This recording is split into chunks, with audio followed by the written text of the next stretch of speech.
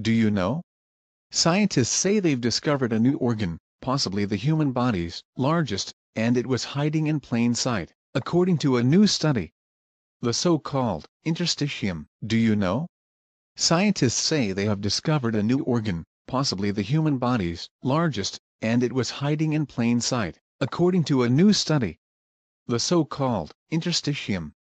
The interstitium exists within connective tissue, beneath the skin and surrounding several other organs, and could be considered the body's largest organ, researchers said.